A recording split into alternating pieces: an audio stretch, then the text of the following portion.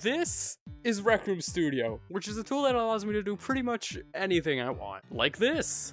And an interesting fact about Rec Room Studio is that there is no ink limit, meaning I can spawn anything I want, however many times I want. And normally, if I were to spawn 2 mirrors in the game, it won't let me. But with Rec Room Studio, the ink isn't gonna stop me. Which is exactly why earlier today I made a community post asking for your suggestions on what I should do with this new power. So let's get into the madness. Make a box out of mirrors. How convenient. This is already getting pretty bad.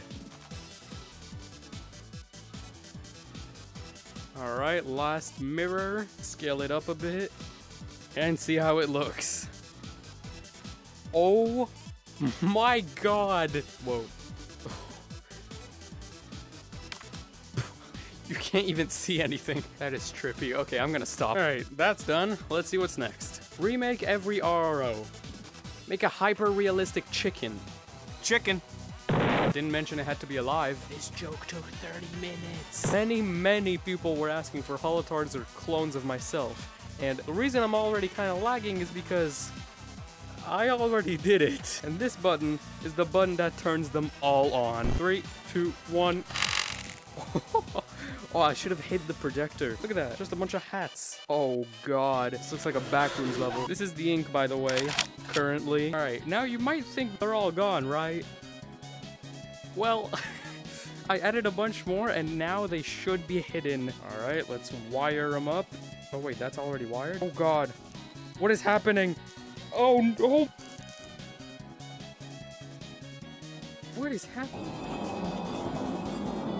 While future BearDaBear works on a fix for that, spawn the most amount of buckets you can before you crash. I'm also gonna add a frame rate counter right here so you can see how laggy it gets. Alright, let's step that up to 50.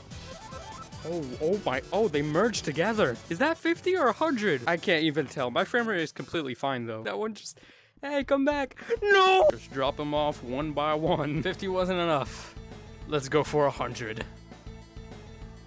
Alright, 100 is loading. Oh, it's not that bad. I'm actually doing really well. I feel like we all want to see this happen, though.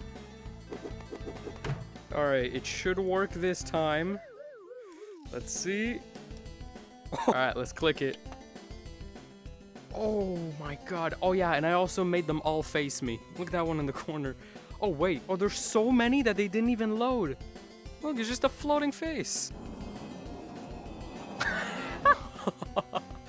Oh yeah, this is scary.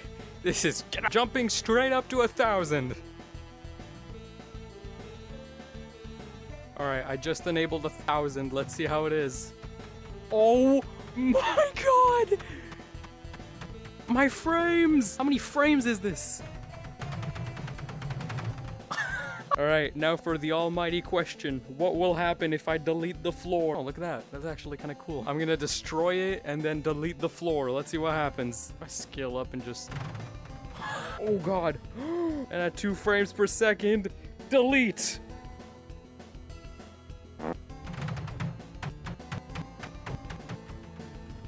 Spawn 1,000,000 paint mines.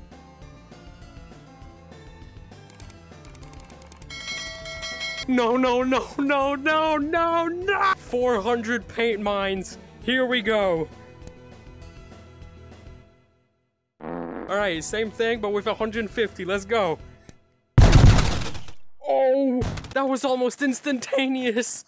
This video was made with an early access beta version of Rec Room Studio, and the tools you saw used here will probably change in the future. Oh, and there is actually a limit to how many things you can spawn. It's just it's way higher than the normal 100% ink limit. If you've watched this video until now, please comment, wow, BearDaBear, this video is awesome and I love it so much. Please make more. If you want a part 2, comment your suggestions on what I should do next, subscribe for the love of God, and I'll see you next time.